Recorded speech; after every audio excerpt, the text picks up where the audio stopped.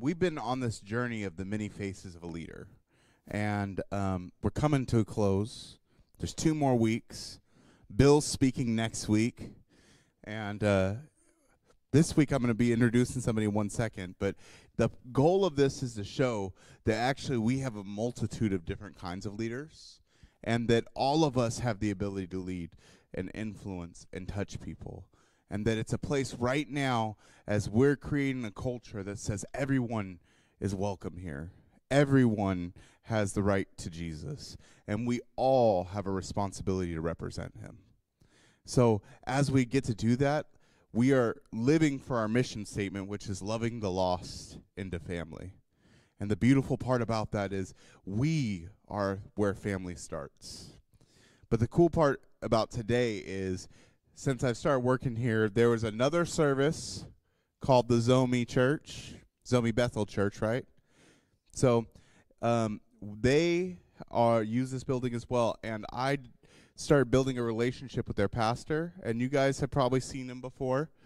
But the cool part is seeing that I have a brother who might speak a different language, who might worship different, but the beautiful part is we serve the same Jesus. And as I've gotten to know him, his character represents that of somebody who is on fire for Jesus and wants people to know him, be touched by him, and is willing to live in sacrifice for that. So I want you guys to join me in a round of applause to welcome him as he comes up to speak.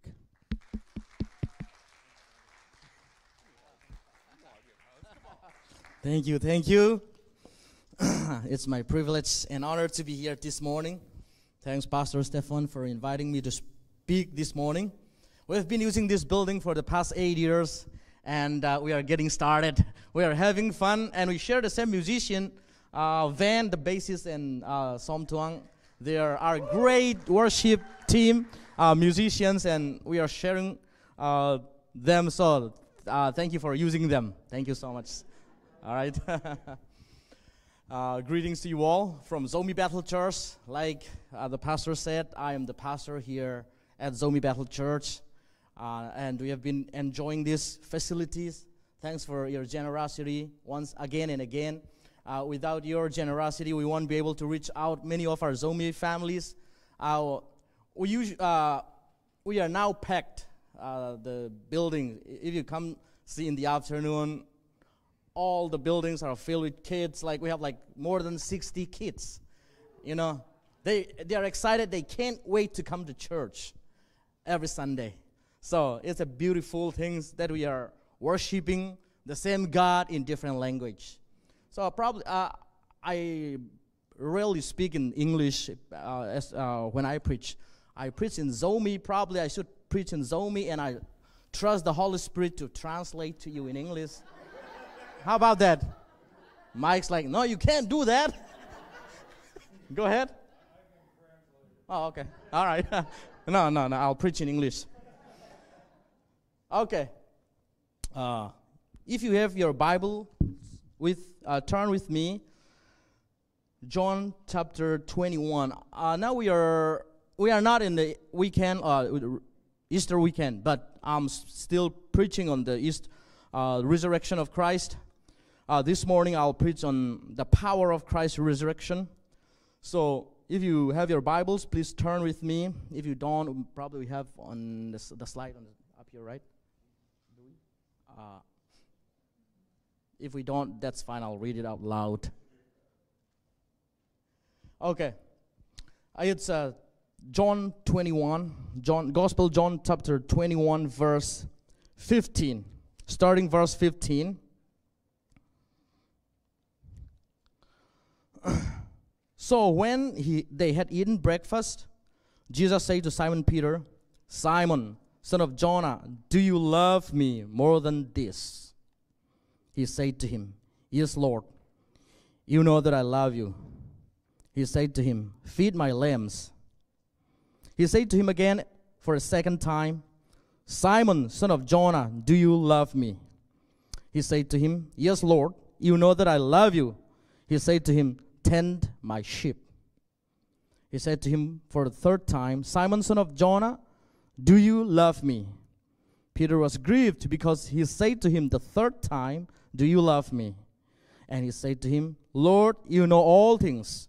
You know that I love you." Jesus said to him, "Feed my sheep." Let's look to the Lord in prayer real quick. Our gracious Heavenly Father, thank you for the opportunities that you have given us today, this morning, to be able to speak to your people. Lord, I pray that your Holy Spirit will enable me to communicate your word as it is written, and encourage us and touch us with your love. I commit the rest of the time and my everything in your mighty care. Jesus Christ, holy and precious name I pray. Amen. A couple centuries ago, William Booth, the founder of Salvation Army, predicted what's going to happen in the 21st century. He said, the chief danger, there will be a great danger to the church. What's going to happen is in the 21st century, there will be religion without Holy Spirit.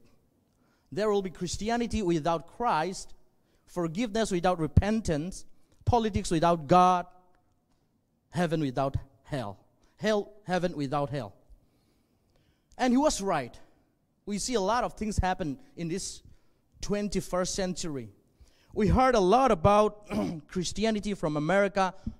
I was born in the northwest part of Burma, Indian border, and we ended up living in Mizoram, which is part of India. We were surrounded, we live on the top of the mountain. We got Christianity like 100 years ago from American missionary, Dr. Coop. He is a missionary from Philadelphia to our country.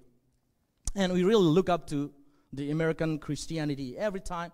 Like, our community is like a tiny community, ethnic people group, minority, even in Burma and India. But because of the mission works done by the church in America, the entire community become Christian in like 30 years. It's really amazing.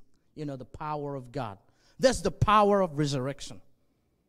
You know, it's really, we really look up to Christianity in America. We heard everything about Christianity in America. During Billy Graham time, you know, the Christianity during that time and now, 30 years ago and now, is really different, especially in this century. But how you and I can live the power of resurrection in our daily lives. So, my first point, I would like to talk about the power of resurrection that brings the power of forgiveness. Without the presence of the Holy Spirit, we cannot forgive others. It's really hard. We have to go an extra mile to be able to forgive. So, the uniqueness, the superiority of Christianity is that we have the forgiveness of Christ. Forgiven people can forgive others. Amen? So, without the presence of God, like William Booth said, there will be religion without Holy Spirit. When we don't have the presence of God and when we don't have the Holy Spirit in us, it's a waste of time to be a Christian, to be honest with you. I really crave and longing for the Spirit of God to move in my heart. Without the presence of God, I'm not going to be like this today. It's because of the Holy Spirit of God, the direction of the Holy Spirit of God. You know, Moses really recognized the importance of the Holy Spirit. Notice if you remember, in Exodus chapter 33, where God says to Moses, "You guys are stiff-necked people. You guys are really hard to get along. I can't get along with you guys. Moses, take your people, the people that you took out from Egypt, the land of Egypt, and go away, and I'll send my angels. They'll fight for you. The angels will destroy your enemies, the Hittites, the Amorites, and all the Tites. He's going to destroy. I'm going to destroy your enemy, and I'll bless you. But I am not going to be with you. I can't go with you because of your sin. God told them, evil people, they are sinful people. God told the Israelites evil, not because of their murdering someone or commit adultery or what the sin that we are recognized today. But God told them they are evil people because they don't believe in God. They don't believe after witnessing, after knowing what the Lord has done for them, parting the ocean, the Red Sea, and giving them manna from heaven, and all of the wonders and miracles. They still doubt Him. And that's why God called them evil people. Now, today, the same thing happened to us. After seeing the miracles in our lives and what the Lord has done, if we still doubt and don't believe, God calls us evil. Disbelief, doubting, unbelief, because not believing in the power of God is a sin. Because He's the mighty, He's able to do exceedingly and abundantly, and we still doubt Him. And you know what? Moses did not say, if God said to the American Christian right now, we'll be like, praise the Lord, right? Because He's going to fight our enemies, and He's going to bless us.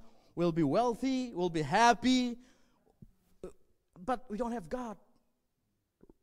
Religion without Holy Spirit. Exactly. That's what we want. We don't want God, but we want His blessings.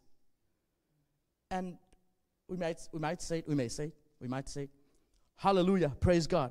God is going to fight for us, but He's not going to present with us. And we can keep on sinning, and we can keep on doing whatever we want, but we are enjoying the presence of, the blessings of God, not His presence. But Moses said that, no, I will not go. Lord, you are the one who brought us here. Without your presence, we are not going anywhere. It's your presence that everyone in the face of the earth knows that we are your people. Without your presence, we are not moving to the Canaan. That changed the heart of God. God really wants to be with you today. You know, when we really long for the presence of God in our lives, God is pleased with that. Without His presence. In Christianity, the wonderful thing is that we are nothing, but God personally wanted to be with us. Hallelujah. God wanted to be with you personally, Mike, Walt, Stefan, Tim, you know. He just want to spend time with you personally on a daily basis. How do you enjoy the presence of God? Like, when is the last time you read the Bible with tears and enjoying the presence of God? Do you miss that when you are in the presence of God? You can't touch Him. You can't see Him with your eyes. You can't hear Him with your ears. You can't touch Him with your hands. But we can feel Him. The peace is passed down understanding in our hearts. And we are having the presence of God. And we are rejoicing in the Word of God. And I'm staying in the presence of God. You know, it's more than anything. We don't do drugs, but we do Scripture. When people do drugs, they have this feeling of, like, you know, enjoyment. But when you are drunk with the Word of God and the Holy Spirit, that's even better. Just stay in the presence of God. We need to stay in the presence of God today. Religion without the Holy Spirit is a waste of time. Let me tell you honestly. If you come to church, if you go to Christian activity, and you don't have the presence of Holy Spirit, the presence of God in your life, you are wasting your time. Just stay in the presence of God. Don't walk away. Because when you walk away from the presence of God, you ended up frustrating. You ended up distressed and depressed. But when you stay in the presence of God, how do I stay in the presence of God? Maybe in the first time you may not enjoy reading the Bible, but keep on reading and meditate. Joshua 1:9 says COVID-19 should be replaced by Joshua 1:9, because Joshua 1:9 says, do not fear. Fear not, I'm with you. Hallelujah. God is with us. God is with us. And when His presence is with us, that's the power of resurrection. And Moses knew that. He said, no, God, I'm not going to the promised land without your presence. Unlike American Christians. He's like, no, without your presence, I'm not going anywhere, Lord. And that pleases the heart of God. And that touched the heart of God. If you are worshiping, I enjoy worshiping God. Singing the lyrics, on the screen and then worshiping, meditating on the goodness of God in my life. I am nothing without God, but now God lifted me up and made me the person who I am. I'm enjoying when I worship. When you are in the presence of God, there's nothing like it. Amen. Can I get a witness? Yeah. And then Moses said, no, Lord, without your presence, I'm not going anywhere. And the Lord says, my presence shall go with you. Hallelujah. My presence shall go with you, and I will give you rest. There's resting in the presence of God. Are you worried about your finance, about your marriage? If you rest in the presence of God, there's a peace and rest. So, the power of resurrection is really important. And then, now, I'll go to my point here. The power of resurrection gives us the power of forgiveness. In Genesis chapter 4, verse 9 to 10, we see that Cain and Abel, they were the first offspring of Adam and Eve, the first child of Adam and Eve, and they offer a sacrifice to God. And then here's Cain from his farm. He was like taking not his best, some like half-heartedly from his crops, from his harvest, and offered to God. And he was not doing wholeheartedly. But his brother Abel, wholeheartedly, he loves God and he gave his best. Now, it's important here we can see that when you come to worship God, do you give your best? Do you give your best? Abel was giving his best for the sacrifice animal, the best animals. And then the Lord blessed them. The Lord blessed him. Now, back in Bible times, when they worship God, when they pray, when they have a burnt offering, if their sacrifice, if their prayers was answered, the smoke will go directly to heaven. But if God rejected their sacrifice, the smoke will like hovering around in the air, curving, it's not go straight. And then Cain knew that his brother did the right thing and he didn't do it, and he had, to make the long story short, he killed him, he murdered his brother. And then what happened after his murder? Genesis chapter 4 verse 9 says, God came to the Cain. Then the Lord said to Cain, where is Abel your brother? He said, I do not know. Am I my brother's keeper? And he said, what have you done? What have you done? Your voice, the voice of your brother's blood cries out to me from the ground. That is the type of Christ. The blood of his brother cries out to God and pray for forgiveness of his brother. It's amazing sometimes when we are persecuted as a Christian. We are persecuted, but our spirit that connected to God will go up to the heaven and pray for the people who persecuted us. That's the type of Christ revealed on the cross of Calvary. From the cross of Calvary, Jesus said, Luke 23 verse 34, Jesus said, Father, forgive them, for they do not know what they are doing. That means when somebody wrongs you, backbiting you, when someone try to harm you and persecute you, the blood of Jesus, just like the blood of Jesus, pleased the heart of God, crying for forgiveness. Father, forgive them, for they do not know what they do. Sometimes, even in our families, in our church, sometimes people, we fight. We don't forgive one another, sibling. Sometimes we are like a fighting sibling. But to be honest with you, if we are humble ourselves and have the power of resurrection within us, we can forgive. It's not hard. The presence of God, the Holy Spirit, the power of resurrection will give us the power of forgiveness.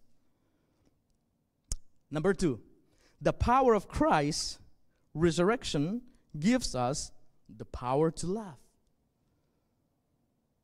Jesus talked to many people in his earthly life, and he talked to Christians, mainly his disciples, saying that if you love only for those who love you, if you have a love only for those who love you, what good thing have you done?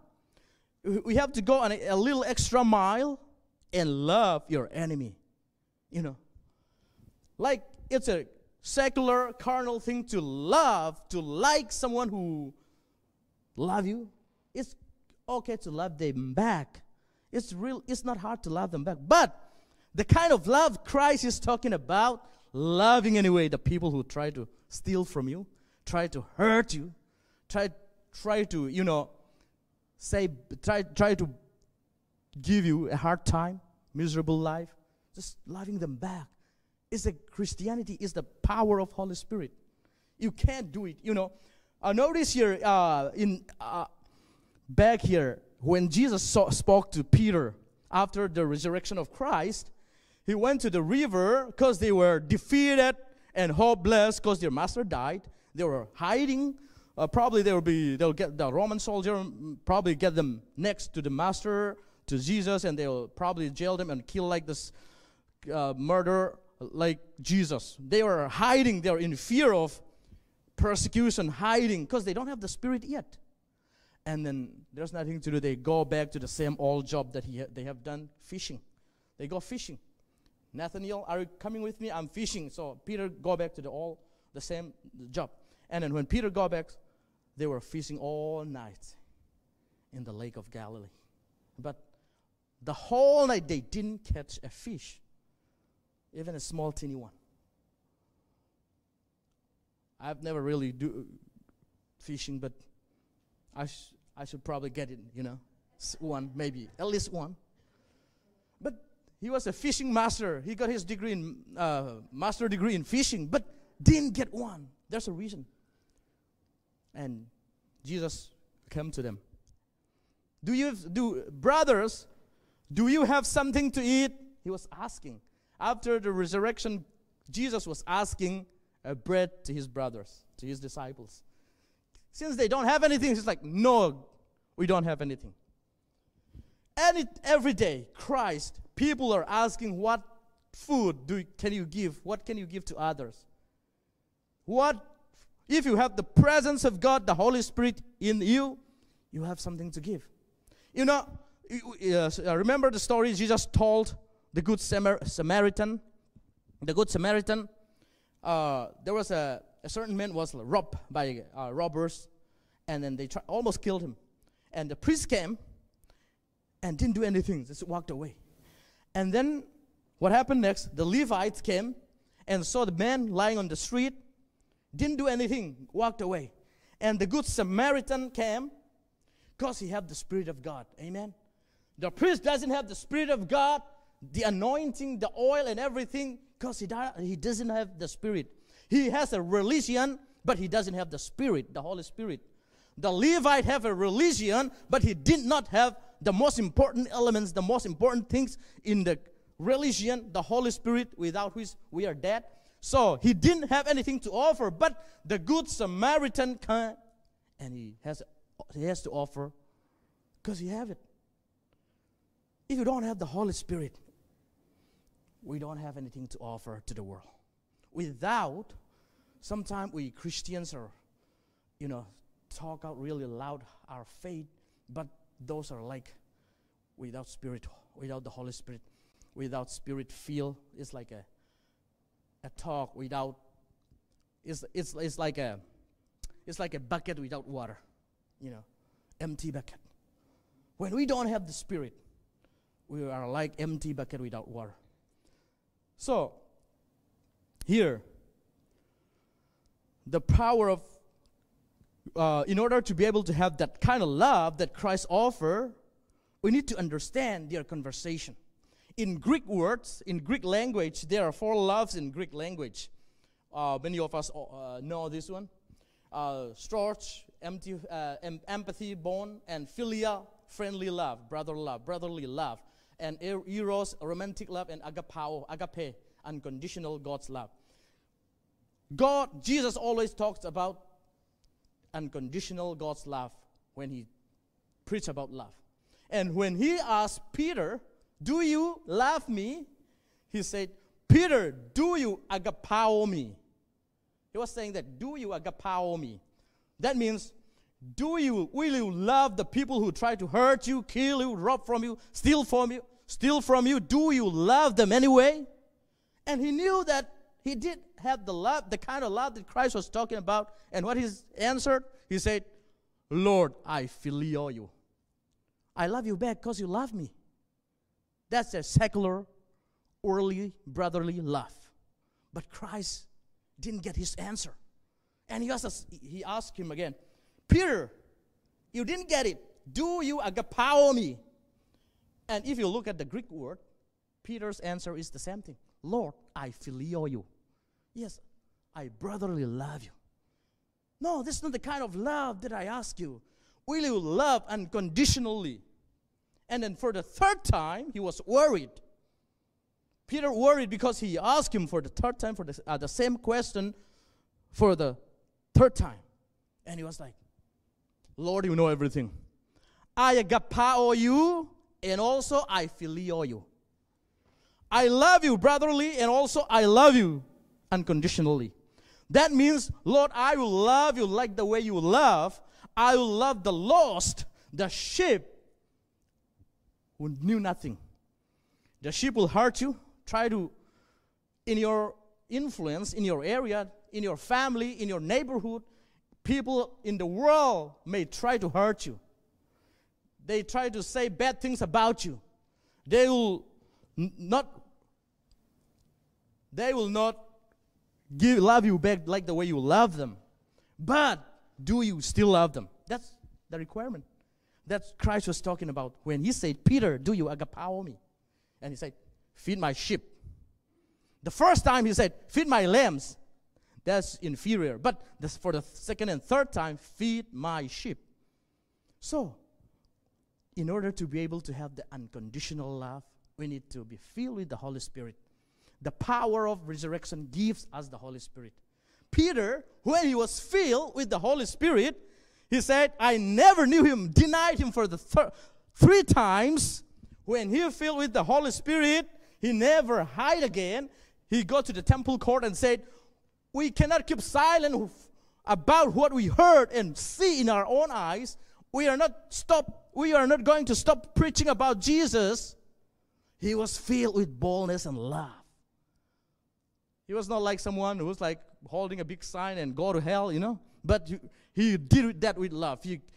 He comes with love and boldness. That's what we need right now. God wants us to love unconditionally. And when you have the Holy Spirit in you, the presence of the Holy Spirit will be with you, and He will give you boldness and love. Boldness without love, truth without love is meaningless, to be honest with you.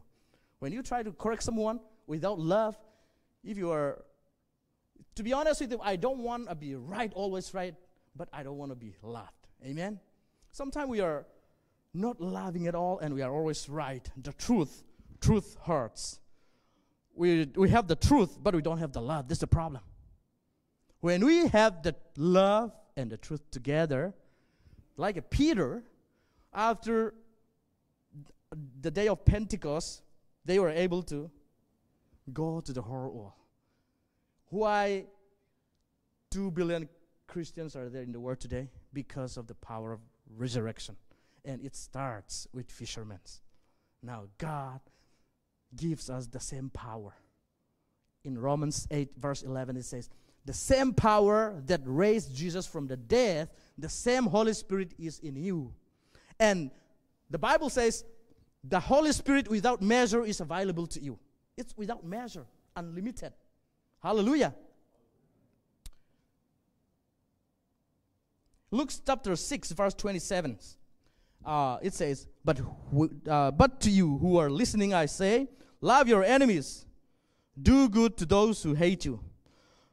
Bless those who curse you. Pray for those who mistreat you. If someone slaps you on one cheek, turn to them the other also. If someone takes your coat, do not withhold your shirt from them. Give to everyone who asks you, and even anyone takes what belongs to you, do not demand it back. Do to others as you would have them to do to you. So, this kind of love is only possible when you have the resurrected power of Jesus in our heart. It's really hard to love people without the Holy Spirit. And I will not read the next chapter, verse 32, but I'll go to the last point. And lastly, the power of resurrection restored sinners. And we see that Peter denied 3 times, but the Lord restored him 3 times. God is, the resurrected power of Jesus is full of love and forgiveness.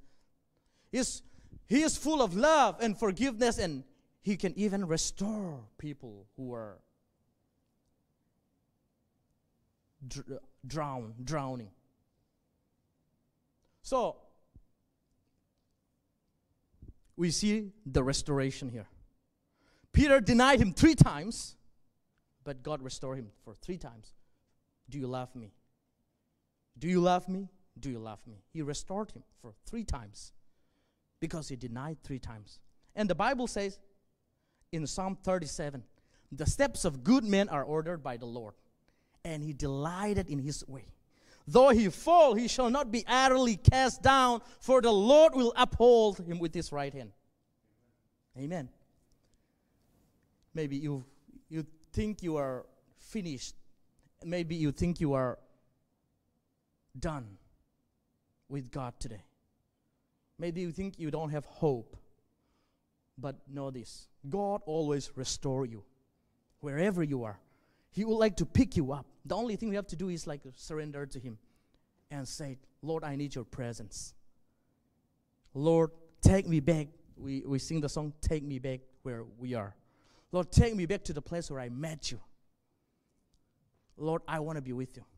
Because He directed the righteous man. The Bible calls people righteous not because they do the right things, but they believe in the righteousness of Jesus. Hallelujah. When God calls someone righteous, they are someone who trusts not in their ability, but in the fullness of Christ. God wants to restore us. God restored Peter. God restored everyone, every disciple he made. God wants to restore you today. May the Lord add His blessing to every one of us. Thank you.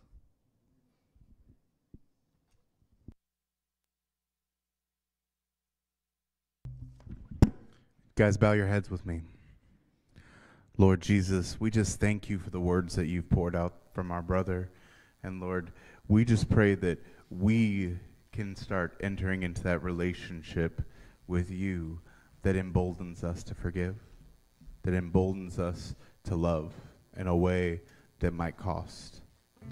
Lord, I just pray right now, whether we're in a hard time or we're in a great time, Lord, that you would be our all in all, that you would be our everything, that you would meet us and remind us that the actual place that you died for us wasn't just for us, but it was for the world. That your power was to reach out and love the world, not just us as an individual. Lord, I pray that you would show us that you could take either somebody who was a king or somebody who was a fisherman, and still come out with the same exact product, which is your glory. I pray that you would show us that you can use us in every single place we're in. I pray that you would teach us how to be loved and how to love more. May your example be the transformation in our character, in our life, and our actions. Pray these things in your name. Amen.